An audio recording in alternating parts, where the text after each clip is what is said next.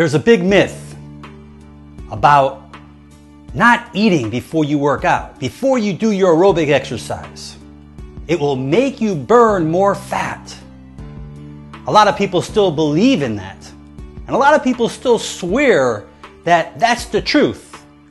That I'm not going to eat the first thing in the morning and I'm going to go to the gym and burn the fat.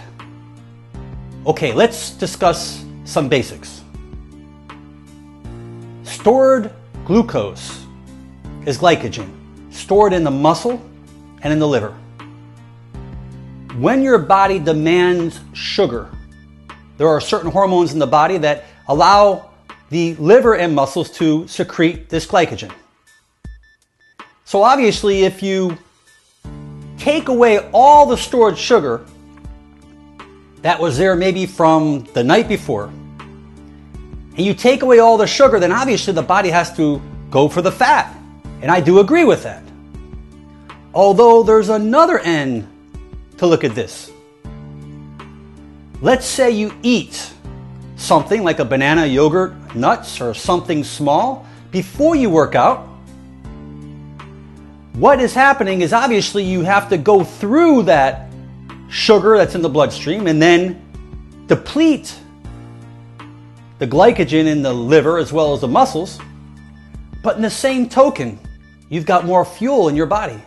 So that means that you can work out and go longer because you've got it available. Imagine that your cell phone not being charged. You need to charge your battery in order for your cell phone to work. Imagine driving your vehicle without putting gas in it. It's not going to go anywhere. So the two different theories are looked at in different ways.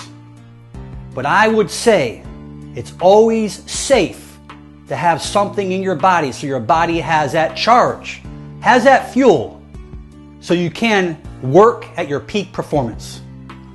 Now, why do I say eat a little something 45 minutes or an hour before you work out? If your body cannot find the fuel that we're talking about, the glycogen, the sugar, the glucose, if it can't find it, where does it go? That means it tells the muscles, which is your lean body weight, the muscles to break down to get the sugar. So what we're saying is you're working out to build muscle, to get strong. And you don't want to deplete those muscles if you don't need to. Remember that after the age of 35, we start losing muscle, about a pound a year. We can't afford to lose any more. If you're going to work out and your body's being depleted, searching for that muscle to be broken down into glucose, you're going to slow your metabolism down tremendously. Make it a great day. I'm Dr. Mandell.